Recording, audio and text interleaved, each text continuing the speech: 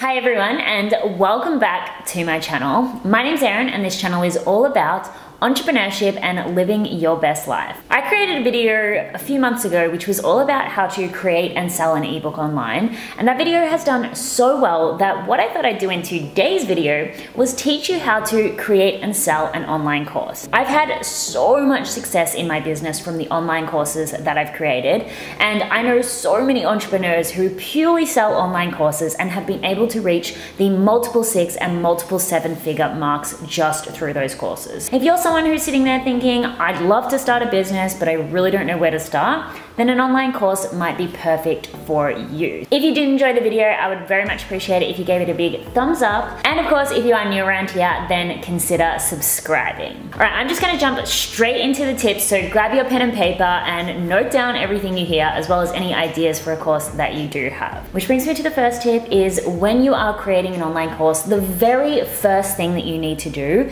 is figure out the subject for your course. Most likely this is gonna come from something that you already teach. Maybe you're a coach, maybe you're a consultant, maybe you're a freelancer, and you have a certain level of skills or expertise that people are already paying you for. Or maybe it's something that people aren't yet paying you for, but you know you've got a certain set of knowledge in.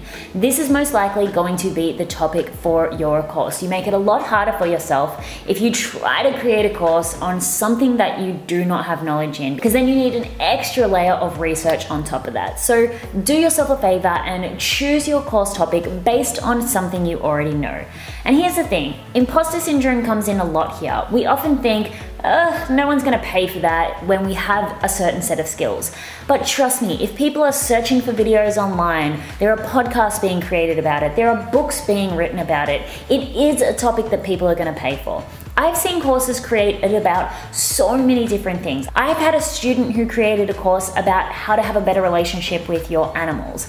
I've seen students who've created courses about how to craft. I've seen students create courses about how to cook, how to build a business, how to be healthy. Every single niche that you can possibly think of has a course. So whatever skills that you have at this stage, you can definitely create a course from that. And it makes it so much easier because you're just pulling that information out of you. So the first thing that you want to do if you're thinking about monetizing from online learning is think about the topic that you can create your course from. But then the next thing that you need to do, so step number 2, is that you do need to validate the course idea and the course plan or content. And what I mean by this is often we think intuitively that we know what the market wants or what our audience would want. But there has to be this equilibrium point between you monetizing your passion as well as you bringing the market something it actually needs. So when you've chosen your core topic, you want to build a plan around the modules or the information that you're going to deliver. Then you want to go out and do some research and figure out how much people are willing to pay for that particular topic, how much competition is out there, how likely are people to purchase this product, how much do they need to know in order to get the results, what is the result that they want, what are the limitations, what are the hesitations.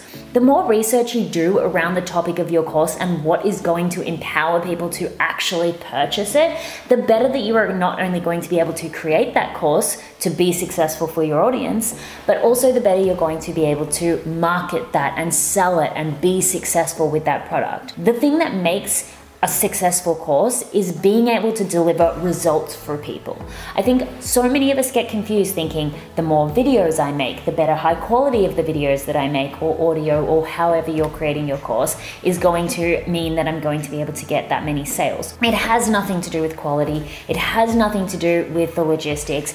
All a course success has to do with is how well it gets results for people. So once you've chosen your topic and you've started to build your plan, go out there and do some research. Then from that research, you can start actually building the course, which is step number 3. You don't have to have a completed course, but at least put together some of the information, put together some of the content, put together some of the exercises or action steps that a student would take. And then what you want to do is you want to get a beta testing program going. Now, what a beta testing program or beta testing program, if that's how you pronounce it, what this actually is you validating the information that you're going to teach. So you taking the content that you've decided to teach and giving it to a certain set of students so that they can test it out and see if they actually do get results from this. So say for example, you wanted to create a course on how to meal prep, and you've got all this information because you've been meal prepping for years. People are always asking you for advice on how to meal prep. You've made a plan. It's going to be 3 modules. The first module is going to be shopping, the next module is going to be preparation, and then the third module is going to be the prepping itself. Once you've put together a little bit of that content, you would find a group of people which you can give that content to essentially for free. They can test it, see whether the content is easy to understand, see whether the content is easy for them to work through, whether it's simple enough for them to get results, whether it's engaging enough. And then what you can do from that feedback that you get from those beta testers, you can start building the final product of your course. Which brings me to the next step, and I think we're up to number 4, maybe, I don't know, I've lost at this stage. But then you want to actually think about the structure and the delivery method of your course. Are you going to build your course purely through videos and workbooks? Is it just going to be workbooks? Is it going to be audio? Is it going to be audio and a group coaching element? Is it going to be video and a Facebook group? There are so many different ways that you can build a course and so many different ways in which you can put together the information so it's best delivered. But that is going to come down to the topic of your course. If you're doing something that's quite visual, it's highly likely that you're going to want to have visual video. If you're doing something that's maybe a little more theoretical and it's something that you're teaching, maybe you'll do video but do it with slides and a workbook. If you're doing something that is maybe a little bit more emotional or mindset based, you could even do a course just with audio. It's going to be based on the topic of your course and which is the best way that will keep your students engaged. I'm actually hosting a free 5-day challenge called the Monetize Your Passion in 2019 challenge. This is going to help students to build their signature product by monetizing their passion. So if this step is confusing you a little bit, I've left a link down below. It's a free challenge. It's starting in December if you're watching this video as it goes live.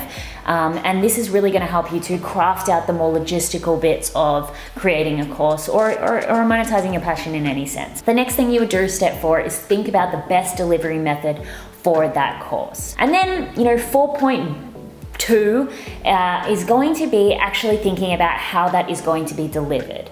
Most people host their courses on online platforms. All of my courses are hosted on a platform called Teachable. Even my membership program is hosted on this platform. There are so many different versions of this. You have Teachable, you have Thinkific, you have Kajabi. These platforms are great because they're specifically designed to host online courses, and the user experience is built around what these developers already know to be easy for someone to work through a course. Now, obviously, the other way that you could do this is by creating the course just on your own website. You could do the course just in a Facebook group with their new units method. You could create it as an email sequence.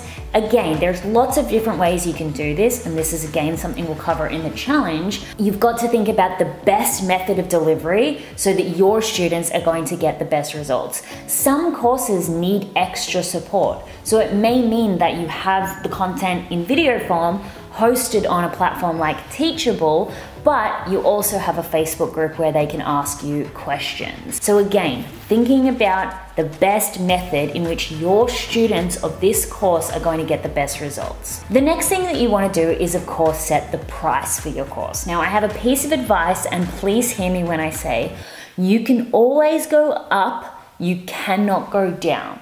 With your course, you're better off thinking about what's the lowest price in which I'll be happy with, getting a few students in, getting the feedback, and then increasing it as you go. You can increase your course as quickly or as often as you possibly want, but as soon as you get one student at any price, you can never go back down unless you remove some of the information or change the structure of the course. Based on the research that you did in the very beginning, based on the topic of your course, based on how deep the pockets of your audience is, based on how much you want to make yourself, based on your business model, based on the structure of the program, based on the value, based on the outcome of this particular program, that is what you're going to be basing the price of your course on. This is a bit of a gray area. A lot of people struggle to price their program. programs. But the best advice that I can give you is start lower and then increase as you go. And then the final piece of advice that I do have is marketing your course. So many people fall into the trap of thinking, I'll just create a course and I'll put it up on my website and I'll see the dollars flow in. Unfortunately, it just doesn't happen like that. It doesn't happen for someone like me who's got an audience of almost 100,000. It doesn't happen for someone like my coach who is a 7-figure entrepreneur. No matter what stage of business you're at, you still need to be marketing and launching and have a sales strategy for your course. And again, sorry to drop it in here, but this is something we are going to be covering in the Monetize Your Passion, how to build a marketing plan for your signature offer. But for those of you who are maybe watching it later than the challenge, what you need to do is put together a plan for marketing your course. Now, this might be through a webinar, this might be through a freebie, this might be through a challenge, this might be through ads, this might be through an email sequence. There's so many different ways that you can market your course. There's so many different ways that you can launch a course.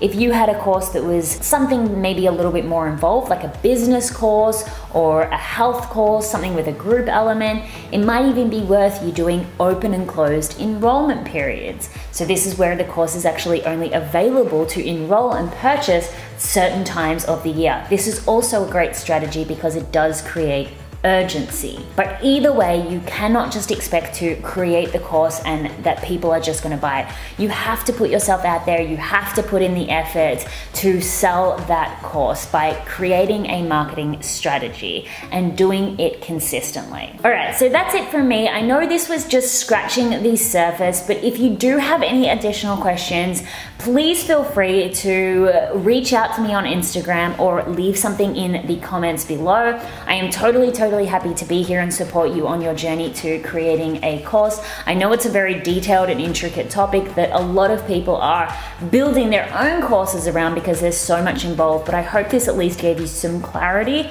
and some insight for how you can start creating your first online course. Thank you so much for watching, and I will see you in the next video.